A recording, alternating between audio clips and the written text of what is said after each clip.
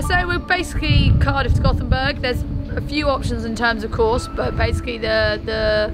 default is to go outside and around Ireland and up around Muckleflugga, well, very much to the north of Lerwick, and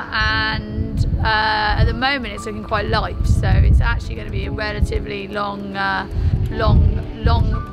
leg for relatively short distance, so it could be as long as 6 days. And obviously also, you know, we're pretty tidal here, just getting out of the Bristol Channel. It's the second highest tidal range in the world, so we experienced a bit of that on the way in when we had to drop anchor because the wind went and we were against the tide. So I think there's going to be some significant aspects on that, and ultimately I think as a whole the race is going to be probably a lot tighter. It's a lot more coastal racing. You're not just straight line speed work. There'll be a little bit of that as we go across the Irish Sea to get to kind of Fastnet Rock area, but ultimately then we're going to be very much by the coast or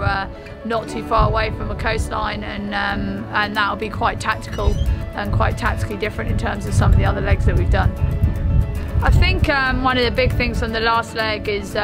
just really identifying the points where we thought perhaps we weren't up to speed, but also I think the biggest thing is identifying the point where is the critical day where potentially you actually drop off the fleet or stay with the fleet. And we had, you know, there was a point in the last leg where we just dropped off the back of the fleet, and that was the critical moment for us, where then it made it really hard to get back in touch. I think on this leg it's going to be really key not to do that, to identify where that is, but also I think there'll be plenty more opportunities with this, and so I think that's something we're always going to be looking for, and just really making sure that we're you know, we're keeping with it, and that focus and tempo and intensity is always up.